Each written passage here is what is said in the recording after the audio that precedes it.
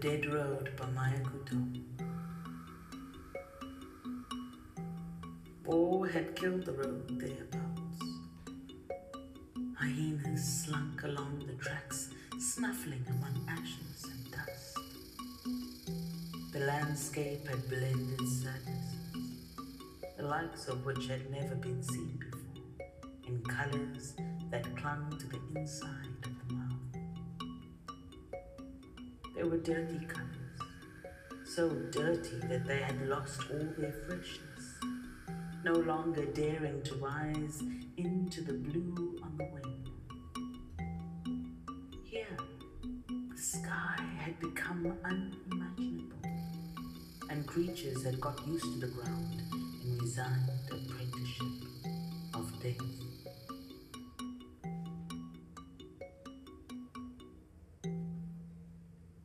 The road that now unfolds before our eyes crosses no other. It lies more prostrate than the centuries, alone bearing the burden of all distances. Along the verge, burnt out cars rot away, the residue of mileage. In the surrounding savannah, only the baobabs contemplate the world shredding its flowers. An old man and a boy make their way along the road. They walk with swaying gait, as if journeying has been their only occupation since birth. Their destination is the other side of nowhere. Their arrival and non-departure, awaiting what lies ahead. They are fleeing the war that has contaminated their whole country. They advance under the illusion that somewhere beyond there lies a quiet haven. They walk barefoot, their clothes the same color as the road. The old man's name is Tuwai.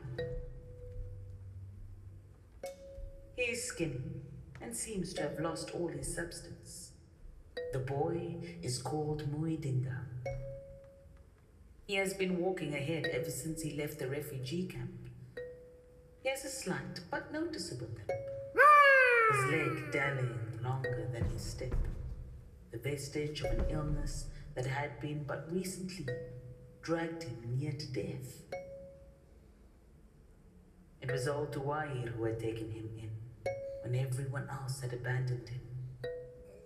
The boy no longer had a country. His snot oozed from his whole head rather than from his nose. The old man had to teach him all the beginnings: to walk, to speak, to think.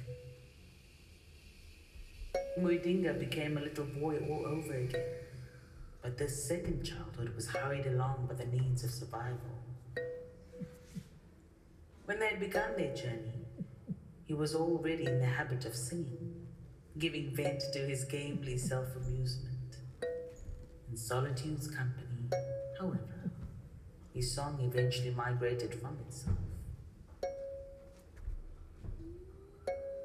The two travelers matched the road, withered and devoid of hope.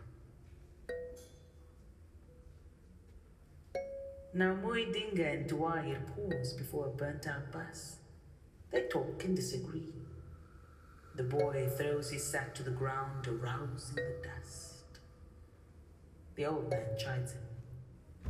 I'm telling you, boy, we'll set up house right here. But here, in a bus that's all burnt up. You know nothing, child. What's already been burnt can't burn again. Muidinga remains unconvinced.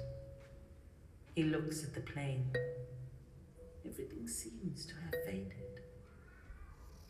In that land, so devoid of life, to be right is something we no longer care about. For that reason, he does not press his point. He walks round the bus. Muidinga leans against the trunk of the tree and asks, "But isn't it more dangerous on the road, Duwai? Isn't it better to hide in the bush?" "Not at all. Here, we can watch the passers-by, don't you see? You always know everything, Duwai." They climb onto the bus.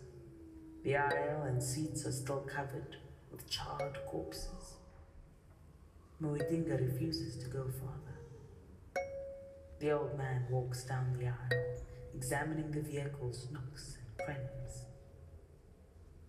"These people really got toasted. Look how small they ended up. It seems fires like to turn us into children." "Come on. These dead have been cleaned by the flames." Muidinga advances slowly, treading with extreme caution. This place has been contaminated by death.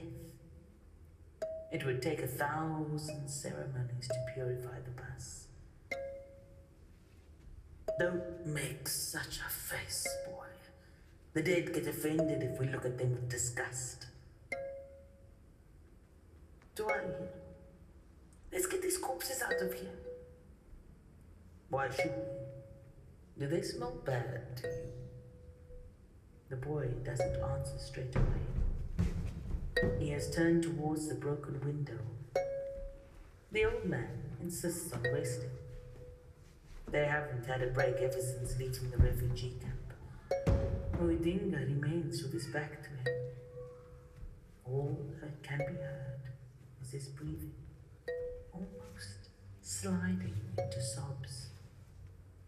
Then he repeats his twisted entreaty to clean their refuge. "I beg you, Uncle Dwyer. It's just that I'm sick and tired of living among the dead." The old man hastens to correct him. "I'm not your uncle," and threatens him. "Don't get too familiar, boy." "That title is only by way of tradition," Muidinga argues. "I don't like to hear you use it. I promise never to call you it again. And tell me, why do you want to find your parents? I've already told you 100 times. I can't understand. Let me tell you something. Your parents aren't going to want to see you, even alive. Why? In times of war, children are a burden that causes lots of problems."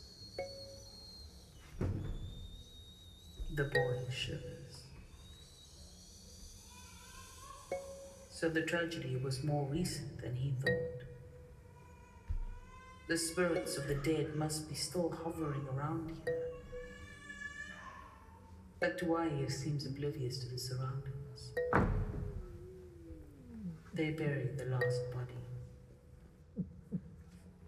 They never even see its face.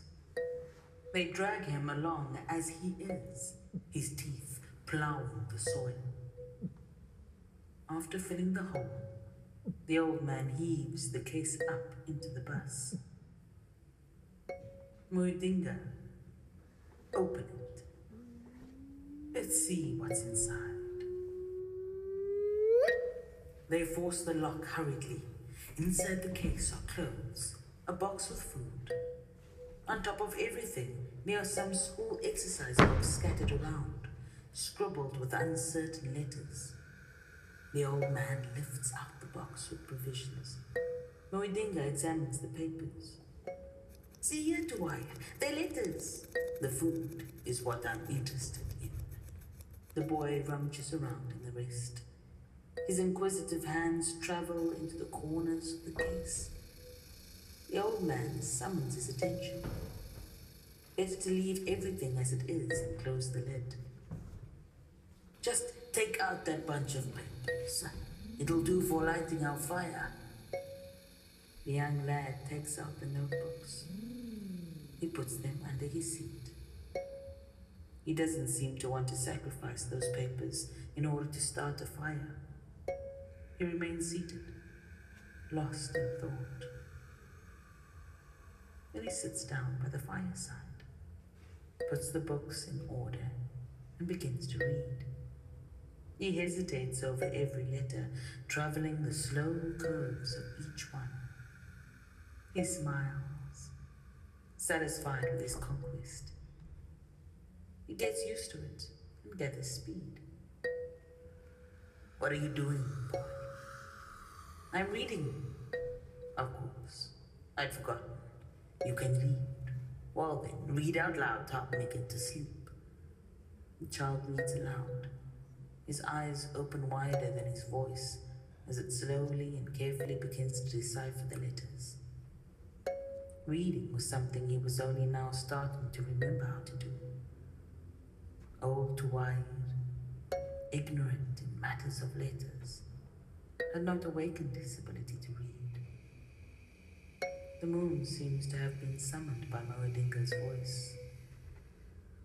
The night is gradually flooded with moonlight, bathed in silver. The road listens to the story as it unfolds from the books. I want to place time